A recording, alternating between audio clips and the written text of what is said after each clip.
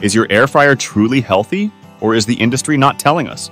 The great risks of preparing our food with one of these machines as they become more widespread? Or is the industry hiding significant risks when we prepare our food with these machines, as some claim?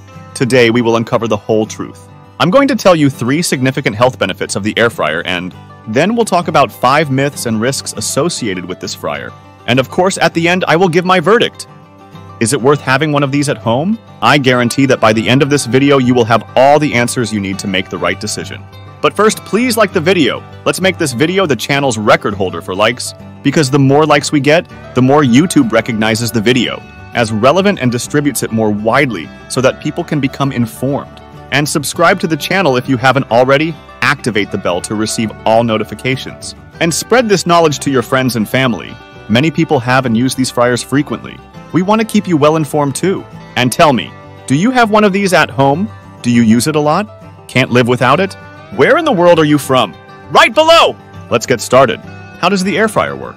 Air fryers are very popular household appliances that use hot air in constant circulation and high temperature to cook food. To do this, they use a heat source, electricity, and a fan. The promise is to deliver results similar to traditional frying, but without using oil. But do they keep all these promises? Let's find out. First, let's talk about the 3 main benefits of air fryers. First benefit of the air fryer: reduction in calories. And here's a fantastic point for the air fryer, especially in a world that is becoming increasingly obese: calories.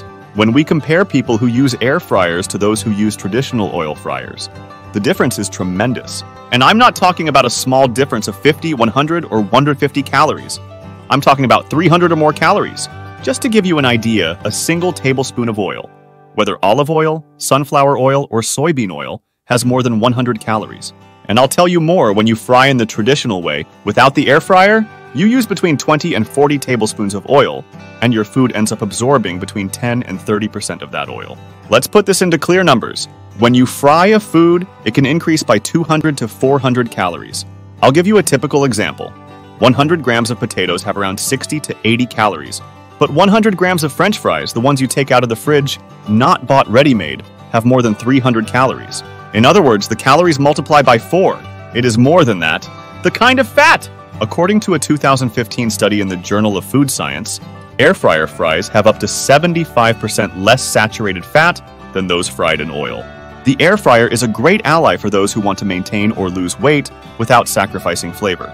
In a 2021 study, it was concluded that high consumption of fried foods was associated with a 22% higher risk of coronary heart disease, a 37% higher risk of heart failure, and a 37% higher risk of stroke. Therefore, replacing traditional fried foods with foods prepared in the air fryer can be a healthier choice. And look, if you want to lose weight, you need to eat fewer calories. And if the foods you consume only provide empty calories, without nutrients, minerals, or vitamins, you will gain weight, be hungry all day, have little energy, and be irritable. And a parenthesis here: frying also increases the palatability of food, making us eat more and ingest more calories. A vicious cycle. Therefore, the first benefit of the air fryer is the tremendous decrease in calorie consumption. If you want to maintain an adequate weight, this is a great way. But of course, not everything is perfect. Second benefit of the air fryer: improves digestion. Have you ever noticed that when you eat food that was fried at night, you end up having difficulty sleeping? It's common to have nightmares, feel acidity, reflux, or that bitter taste in your mouth. Not to mention the stomach pain, bloating, gas, and nausea. You wonder, why did I eat so much? And in the morning, it feels like your esophagus is burning. This happens a lot with traditional fried foods, and the reason is simple. Fats slow down digestion, remaining in the stomach and intestines for longer, damaging the digestive process as a whole. That's why traditional frying can cause acidity, gas, and that feeling of bloating. Have you noticed this? And if we talk about ultra-processed foods, the situation gets even worse. They have a lot of chemicals that we can't even pronounce correctly, and they cause significant damage to our intestinal microbiota, to our good bacteria. This is the second great benefit of the air fryer. It helps improve digestion, especially for those who are intolerant to fried foods. Even for those who do not present symptoms now, the air fryer can be a great ally, significantly improving the digestive symptoms of fried foods. The air fryer, by using less oil, makes food lighter and facilitates digestion. If you suffer from digestive problems, you will notice a big difference. Have you ever tried eating fried food in the air fryer at night? How did you feel? Third benefit of air fryers: Reduction of toxic substances in food. Let's remember the serious problems associated with fried foods. When we fry food at high temperatures, we release compounds such as acrylamide, which are carcinogenic and oxidizing.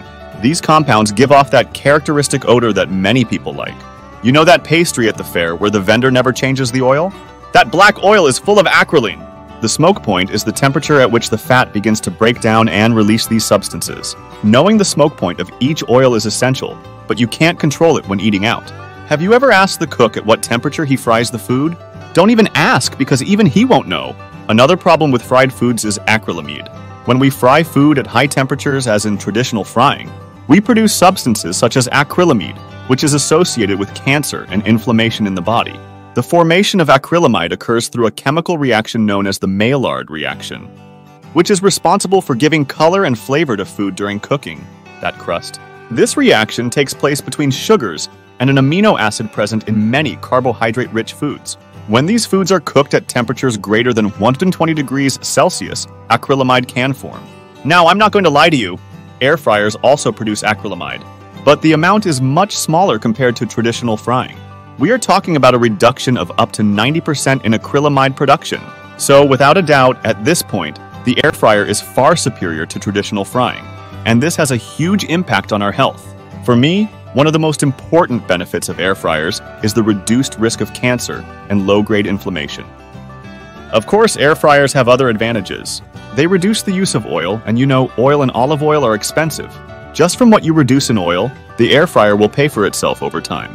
Furthermore, they can be used to bake and grill food, making them multifunctional. Of course, it helps when it comes to cooking. I cook. I love the air fryer. Some newer models combine electric oven technology, allowing you to prepare roast chicken and other dishes. You can even bake a cake! Even those who don't have much skill in the kitchen can prepare simple dishes. What's the simplest recipe you've ever made in the air fryer? And there are people talking bad about it. It's sad. Now let's look at the 5 myths and risks of the air fryer. Myth number 1. Using an air fryer makes all foods healthy. Do not fool yourself. If you add ultra-processed foods like pizzas, frozen lasagna, or French fries, they are still unhealthy. The air fryer reduces the amount of oil, but does not transform these foods into nutritious options. Use the air fryer to prepare fresh, healthy food. Ultra-processed foods remain harmful. Myth number 2. The air fryer doesn't really fry. What it does is bake with hot air circulating quickly. This means that technically you are not frying the food, but rather baking it in a way that simulates frying.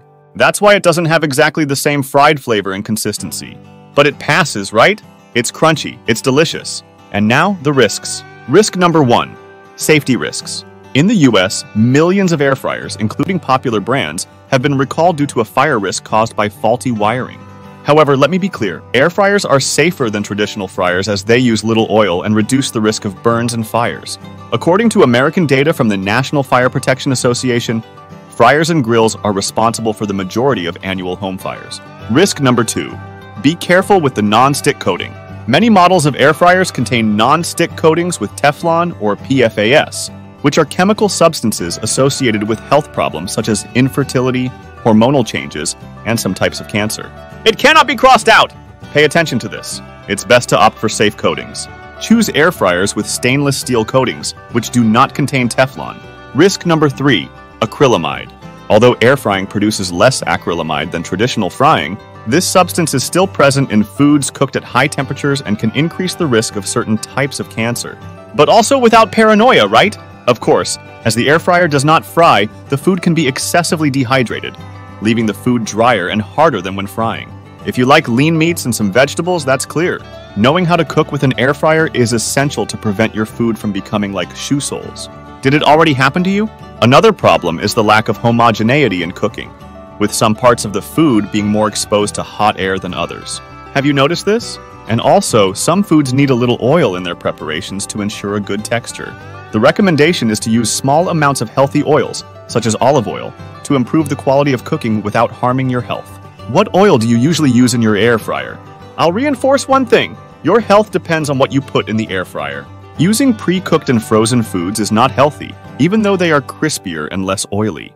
Now you're tense because of the acrylamides. I know, see? So how can we reduce acrylamides in foods? I'll tell you some practical tips. 1. Add rosemary before cooking. Rosemary is rich in antioxidants that can help inhibit the formation of acrylamides. 2. Cook at lower temperatures. Reduce the cooking temperature.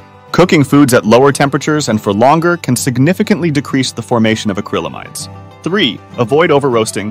When you let foods become too dark or burnt, acrylamide increases. Opt for a light gold rather than a dark brown, especially on foods like potatoes and bread.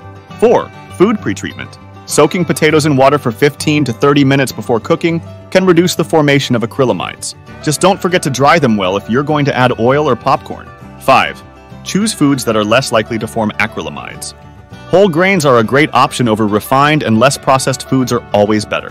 Acrylamides are classified as Group B2 probable carcinogens by the U.S. Environmental Protection Agency and are linked to increased risk of breast, endometrial, and liver cancer.